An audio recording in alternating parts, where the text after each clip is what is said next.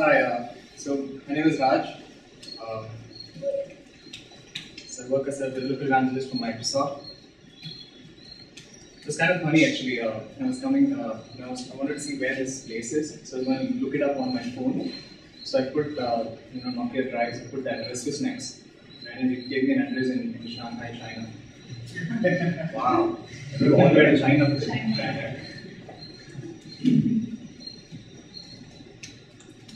There you go. It was only about 4,096 kilometers. So one thing John mentioned was that how many of you here are JavaScript addicts, right? How many of you are not? So we have a couple of people here. You know what? This is probably the wrong session to start if my objective is to convert you into an addict, because I'm going to tell you about things that are probably not so great about JavaScript, right? Things that you have to watch out for. That's what this is about. JavaScript is kind of a language that people either tend to absolutely fall in love with, or they hate its guts, right? And there are some good reasons why people hate it too. I mean, I love the language. There are some pretty amazing things that you can do with JavaScript that you find it hard to do with other languages, especially if you are coming from a static programming language background like C++, C#, Java, or something like that. There are things that you can do with JavaScript that you pretty much can't do anywhere else. So for those are the good parts, right? So in fact, Douglas Crockford, who used to work for Yahoo for a long time, I think now he works for Libby. So he's written a book called JavaScript: The Good Parts, right? And there's another JavaScript book which is very popular called as JavaScript: The Definitive Guide. There was this funny joke about that if you look at JavaScript: The Definitive Guide, it's about that big, right? It's a really big book. And if you look at JavaScript: The Good Parts, it's about that big, right? So people ask, wow, so what is the rest of JavaScript, right? So it's a good book. You should read JavaScript: The Good Parts, right? It kind of helps you to focus on what JavaScript is really good at, and leverage that capability in your web apps. So in this session, we'll be looking at 3 JavaScript gotchas over 13 minutes. Some of the things that you might want to watch out for. There's not much information in the slides. We'll try out some scripts in the browser and see what these gotchas are. So with that, let's get started. The first thing I kind of want to talk about was about this concept of the fact that you can leak variables, right? So JavaScript, in many ways, is a very permissive language, right? You can pretty much do whatever you want, and unlike static type languages which insist on giving you build errors, right? If something doesn't work, it points it out. Right? It says you made a mistake, go fix it, right? JavaScript is not so finicky about that. If something is not right, it'll say JavaScript most likely assume something and keep going, right? So which can be a good thing, but there are scenarios where that tends to be a very bad thing. One place is variable leakage, right? So what I'll do is I'll probably launch a little console here. So this is basically a console where you can write little pieces of script and experiment with it. For example, I can just type alert do here, and if I hit Control Enter, it will just run the script.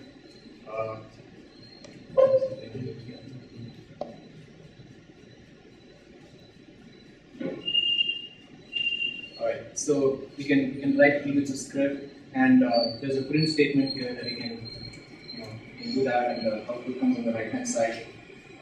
If there are script errors and stuff, they show up on the bottom right hand side. So when we talk about variable leakage, what do we really mean, right? So it turns out to be surprisingly easy to make this error, right? So let's say I have a variable here called Bangalore, right?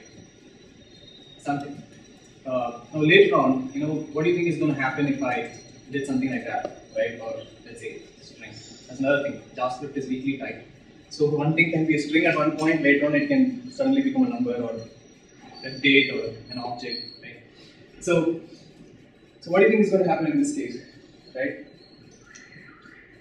You have 2 different variables. Yeah, I mean, pretty much. So if this was C# or Java or pretty much any other language, statically type language, you're going to get a compile time error, right? And the reason is because there's a typo here, right? The variable is not the same. You change the variable name, right? Now in JavaScript, unfortunately, nothing is going to happen here. So I have a little error console here, right? So if I say print Bangalore, then it prints food, right? No errors at the bottom right hand corner. So what happened to this assignment here, right? What do you think is going to happen if I say print window dot Banglore, right? Without the A. See that? It prints bar over there, right? So this is a gotcha, right? This is a way of you can accidentally introduce variables to the global scope. So essentially what happens here, when you say Banglore equals bar, right, the JavaScript runtime goes and looks up to see if this variable has already been defined. So in this case, no, it's not been defined. It happily goes and adds it to the global scope, right? And that's not a good thing, typically. You don't want something like this to happen. First of all, obviously, the biggest problem here is that there is no error, right? And your program would just keep working. Imagine a 3,000 line JavaScript program, and you have this little error sneaking in somewhere, right? You can imagine how difficult it's going to be to figure out this particular bug. So that's the problem here. And how do you deal with this particular thing? There are a couple of things that you can do. One is so in JavaScript there is this concept of an immediate function, right? Does anyone know what an immediate function is? Sometimes it's called as a self-executing function, which is technically incorrect. Create an anonymous function and execute it immediately, right? So basically, typically it's an anonymous function. It doesn't have to be an anonymous function, but typically it is. And it's a function that you define and invoke at the same time, right? So something like that.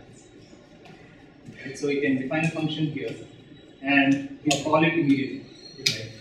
So immediate function. So it executes that function. I've defined it here and I called it immediately, right? So this is one thing that you can do. Define all of your code, right? Even if you're writing it in the global scope. Let's say in your markup, right at the top, you're putting script, type equal JavaScript, and then you're putting a code there. Put it inside an immediate scope, right? Even if it's running into global scope, put it there. Basically, the benefit here is whatever variables you introduce, right? You declare a variable. By default, it would get added to your global scope, and everybody knows global variables not a good idea, right? All kinds of funny things can happen. So you typically want to limit the scope of the symbols that you introduce in your program, and this is one way of immediately doing that. But this still doesn't solve the problem of accidentally introducing variables to the global scope. Like if you say the Bangalore case, it should still go ahead and add the thing to the window object. So with ECMAScript 5, right, ES5 standard, there's a spec. Part of that was introduced was something called a strict mode for JavaScript, right? So it's pretty cool actually. All you need to do is in your functions, just go ahead and put this little string declaration there, right? Use strict in double quotes. The nice thing about ECMAScript 3 is that ECMAScript 5 is that many of the features, many of the enhancements in ECMAScript 5 were introduced with backward compatibility in mind, right?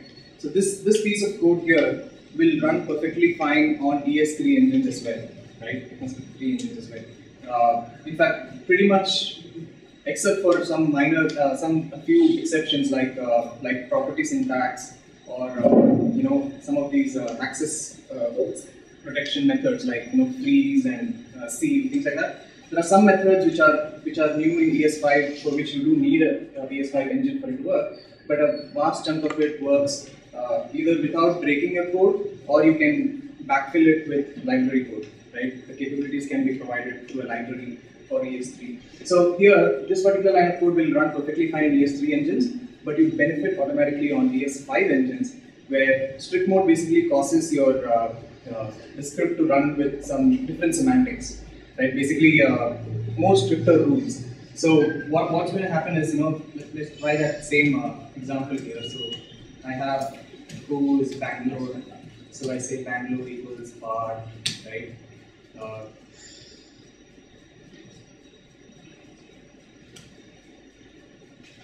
So I say window dot.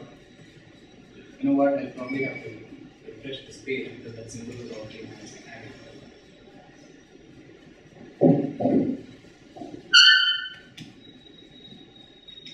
So, right at the bottom right hand corner, you can see that the same code throws an error here, right? Variable undefined in strict mode, right? This is the exact same code, right? The only difference is we have a use strict at the top. So the same code here with a typo produces an error in strict mode, which is good, which is what we want. Basically, in strict mode, you cannot arbitrarily use a variable without declaring it first. So it enforces that you declare a variable before you use. And any error that you catch during, obviously everything here is at runtime, but at least you see the error, right? That's good. Other than it manifesting itself as a bug in your app. So use immediate functions and use strict mode, right? So those things help. Does it have to be done on every function? Is there a way to running it on locally? Good question. So the question is, do you have to do use strict in every function, or can you do it globally? Yes, you can do it globally. But in general, it's probably not a good idea. See, for example, before you include any JS file, the use strict applies for one translation, not translation unit. What do they call it in JavaScript? Like one file, right? So when it is parsing that file, if you put use strict at the top, then it applies for the entire file. If it's top of the JS file, the entire JS file. Top of function, then that function. Typically, you mix code, right? So you have code that is from a library that is not strict mode compliant, and then your own code, and you don't want that to start throwing all kinds of errors. So typically for your own code or new code that you write, you absolutely should use strict. For legacy code, if you're using in a library, you might want to be a little bit more conservative there. What browsers support this? So all modern browsers, so all latest versions of Chrome, Firefox, Opera, Safari, they all support. IE supports it from IE 9. What if I make a typo and say use script? In use script. If I mistype variable, I'm likely to mistype that also. You're saying put a typo here? Yeah. Then use strict will work. So that's the problem with backward compatibility. The string motion is to make it disappear if the So earlier you would have had to pay attention to every single line of script. Now only one line of script. So one line of script per file. Sorry? One line of script per file. Per file, exactly. So that's much better than the entire file. Yes. So JavaScript basically has that functions for play, right? The hoisting with this. Correct. Is this also hoisted? The use script. Yeah. The use script has to be the first line in that scope. Yes. Oh. It cannot be second, third, then it doesn't apply. Yes. Good point. So this has to be the first line in your function. What is the performance impact for this? Larger. I don't know. I haven't really done a performance analysis of strict mode versus non-strict, but I would imagine it shouldn't impact your performance. Is what my expectation would be. But yeah, it makes absolute sense to use strict. Absolutely, yeah. I mean, keep it in production code as well. Correct. Given that it's backward compatible, it's not going to break your apps. Feel free to use it, and you can use this to kind of build your app. In your development environment, you can use a modern browser and check it, right? And if it runs fine, then chances are it runs fine on older browsers. So you can JS when to do that. Correct. JS, so, yeah. So this is like a little bit of JS lint inside the language itself. Part of the standard. So theoretically, I think strict mode will be faster. Sorry? Theoretically, strict mode will be faster. Because now your compiler and everything knows that what's going to come in. They're not going to double check what's going to happen if you don't use strict, right? Yeah, I mean, could be. I mean, you could debate about that. I mean, I guess his concern is that now the engine has to perform these additional checks. See, earlier there was a default behavior. So this strict mode is not just about variables. There are many more other checks that are made. So in this case, earlier it just added a variable. Now it has to go through an error, and there are other checks it has to make. So the concern was what will be the performance impact of these additional checks.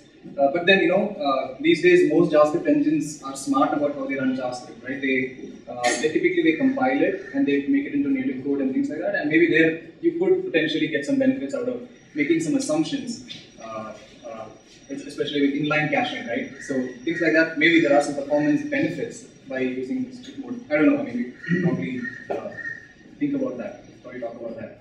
There could be benefits from a performance point of view. So that gentleman talked about variable scoping and hoisting. In fact, that's the next gotcha they wanted to kind of talk about. So again, if you're coming from a Java, C++, C# or some static type language background, then this is something that you might find surprising, right? So in JavaScript, turns out maybe what we can do is we can do with an example and see what. So let's say I define a function here, right? And let's say I have some if check here, right? The actual check doesn't matter. So let's say something here. So var I, and then I say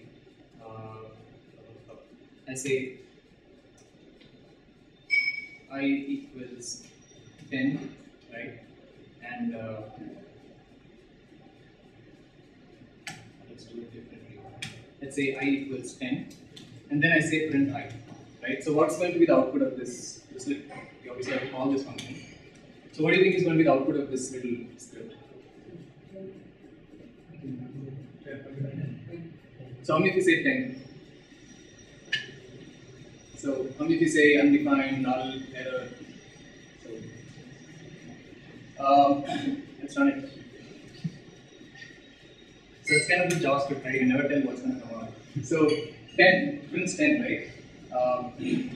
So initially when I saw this code, right, I was like shocked because this is very counterintuitive, right? In pretty much every other language, this would throw an error, or JavaScript is very permissive, so maybe it would just print undefined. But that's not what happens. You get 10, right? So that's a funny thing about JavaScript, right? It's about what defines scope, right? Pretty much the only thing that defines scope in JavaScript turns out to be a function.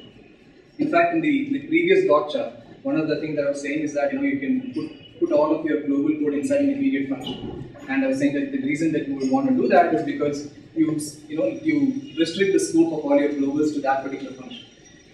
So another reason why that turns out to be a good idea is because functions are the only thing that defines scope. So what happens here is, in languages like C++, curly braces define scope, right? So if you define something inside the curly brace, outside of it, it's not accessible. Not in JavaScript. So in JavaScript, essentially what this function becomes, it becomes something like this. Right? So this is what, so here the behavior is pretty self-evident, right? You declare it here, you're assigning it here, and then you're printing it here. So that's very clear. But if you declare it inside here, it's probably not quite so clear. So this concept is called as variable hoisting, right? So what JavaScript runtime does is when it is executing or parsing a function and running it, it's going to take all of the symbols, all of the variables that are declared inside that function and moves the declaration, not the definition or assignment. Those things remain where they are. The declaration to the top, right, to the top of that particular scope. So that's essentially what happens. In fact, this is the thing that actually makes something like this possible. Right? So do you think this will work? I'm calling the function and then I'm defining it. Yeah. Yes. It does work, right? And the reason why it works is because of this. So in this scope, this whole thing has been defined here. So it takes this whole thing, puts it at the top. So it basically transforms this code into what I had done earlier, right? So it takes this, puts it at the top, and puts the declaration at the invocation at the bottom, right? Again, it's debatable, whether this is a good idea or not. Probably this feature was introduced to make this kind of thing possible, but probably it's not such a great idea, right? I think it's always safer to declare and define things first before we can use them. So this is variable hoisting. So how do you deal with it? Declare everything at the top, right? There's no magic fix for this. So there's no strict mode thing that you can do to magically fix this. You have to declare everything in the top of that particular function scope. In ES6, I think they're kind of trying to deal with these kinds of issues with the different kinds of syntax. I think what the let keyword, I think that allows you to define a scope where the variables that you define there are restricted to that scope. I probably have to spend some more time reading those things up. But with ES5, this is a gotcha that you have to think about. ES3, all of the versions. The last thing I wanted to kind of talk about is about prototypes, right? The last gotcha. So JavaScript is a prototypal inheritance language, right? There are a lot of frameworks out there that try to kind of mimic what you are able to do with inheritance with languages like C++ now, right? See, inheritance in languages like C++, C#, Java are implementation inheritance, right? That's what you're really doing. You're inheriting the implementation from another type, and then you can override it, or you can completely replace it with your, in your subclass and things like that. JavaScript is not that, right? Inheritance in JavaScript is not implementation inheritance. But there are libraries which try to simulate that, right? So that people who are coming from a static language background can feel comfortable here. But I think it's important to realize what JavaScript inheritance, how it works. So it's very simple. It's called as prototypal inheritance, right? The idea is, let's say you have some object here, right? Let's say person, and here I have name, I have age, right? Now think of this particular object as being a prototype, right? This defines what objects that inherit from this object are going to look like. So that's another point of difference, right? With implementation inheritance, the entity that you use to inherit from stuff is a type, right? Types inherit from other types. In JavaScript, that's not the case. Here it's instances, right? There is no type. Everything is an object. So what you can do here is you can create an instance which inherits from another instance, right? So you can do something like this. I can say person2 equals object.create of person. So in this case, what essentially happens is P2 is a new object, right? And P2's prototype is person, right? So think of a prototype as being this hidden member inside that object. So let's say I say P2 dot name equals bar, and I say print P2 dot name, right? And that prints that. So essentially what happened here is when you say P2 dot name, P2 itself does not have that defined, right, in that object. So the runtime would go and inspect P2's prototype. So it would find out what is P2's prototype. That's person. So it would go here in person. Person does have a name. In fact, if I run this like this, right, then you get foo and then you get bar, right? So in this case, P2 didn't have that property. It went and looked in the prototype, got name, and then printed foo, and then you obviously assigned and then it printed that. So this is how prototype inheritance works, and you can keep going like this, right? You can create another instance which inherits from P2, and you can add more stuff. In fact, if you want to add additional members, you can do that right here. You can say, gender. I think you have to say value, right? Something like that. So now I can say print p2.gender. So it prints f. So you can actually extend it. So when you say P2 equals object of create, you have again person. Person is the prototype of P2. And then P2 has some unique members. One is called as gender, and you can keep extending that. You can have additional properties, additional members inside P2. So this is great. Now the gotcha is this, right? So imagine that in a prototype, or let's try something here. So we have P2.name equals bar, and then I say print P2.name. Great. What do you think is going to happen if I say print person.name? Put a clear. Any guesses? So here I've assigned this to bar. This should print bar. What is this going to print? Bar. Foo. Okay, let's find out. So it prints foo, right? And that makes sense because this is another instance, right? So I've created P2, I'm saying object of create. This is a new instance altogether. So modifying this instance should not affect this instance, right? So that makes sense. This is good. And this works as we expect. So when you say P2.name, it actually, that property gets created on P2 directly. It doesn't go and modify the prototype's name, right? So what happens if I say something like this, right? I have an address object here, right? And I say street, street 1, city is Bangalore. Now, I can go and say print P2 dot address.string, right? And that works. So st1 is printed. Now the reason why it is printed is the runtime would go and see if p2 has a property called address. No, it does not. It goes and checks p2's prototype. Does it have a property called address? Yep, it does. So it fetches that property, and that has an st property on top of that. It works, right? Now let's say I want to change the city on the p2's on p2.address.city, right? So I'll take this, probably print city here, and then I print person.address.city. So in this case, what do you think is going to happen?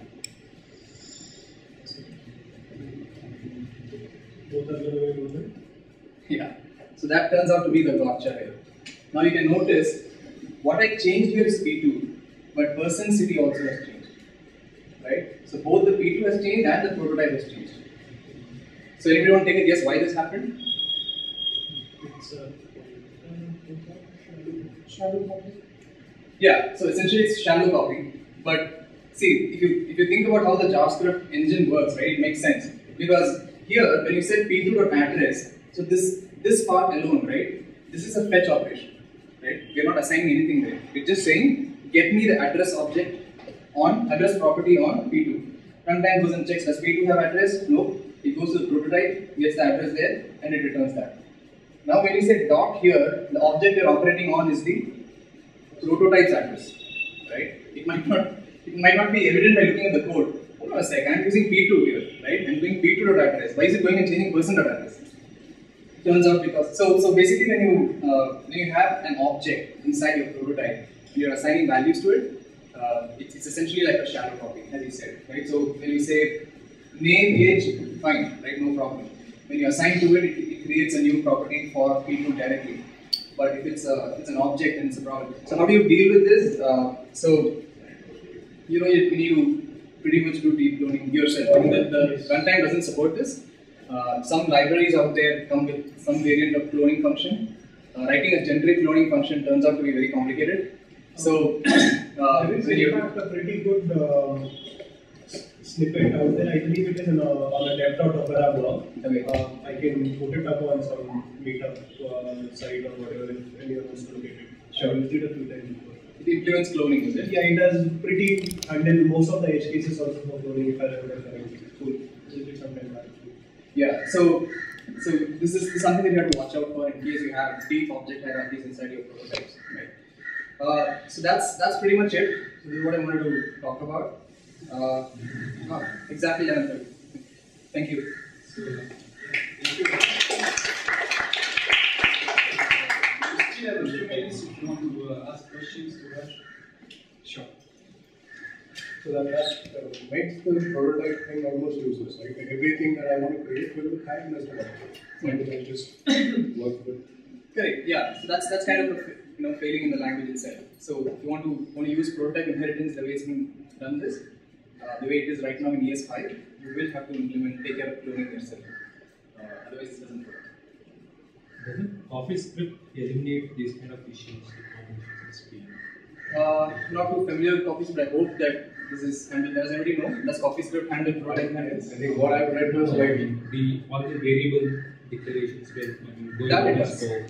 That it does. It doesn't handle the deep cloning. It doesn't. Yeah.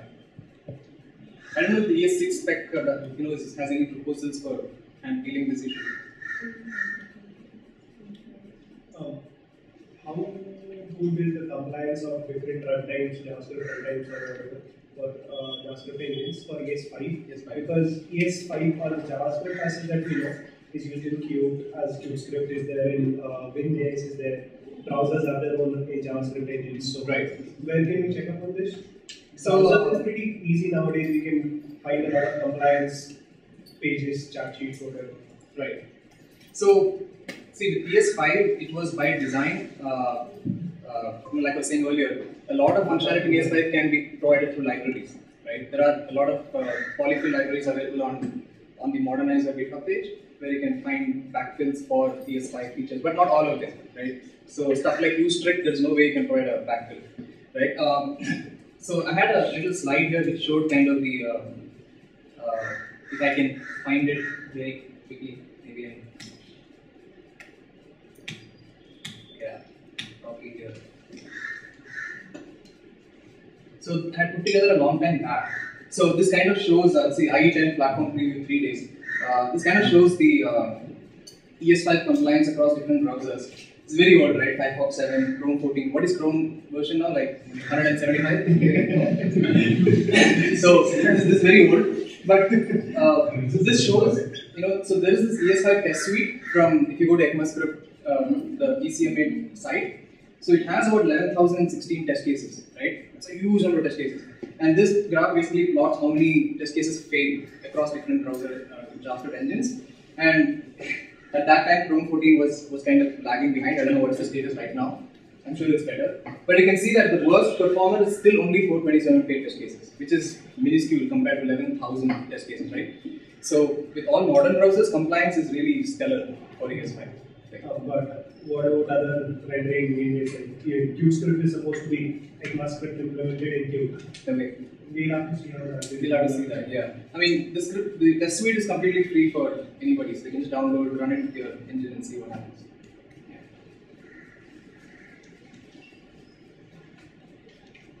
Okay, no more questions. So, thank you, Ryan. Thank you.